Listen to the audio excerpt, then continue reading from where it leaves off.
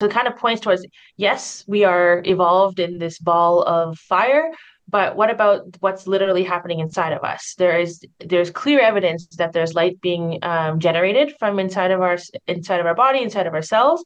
And perhaps those are why these receptors have evolved to detect and be involved in that communication. In other words, if we were to go into a truly dark room that had zero external light coming in, we would actually, with the appropriate sensors and detectors, we would actually be able to detect photons being produced from the cells of the organism itself. We are pioneering this space, but this has been shown for over a century now with the Hmm. original Alexander Gurwitch experiments with onion roots, showing that, they didn't have the fancy detectors that we did, but they showed that if you have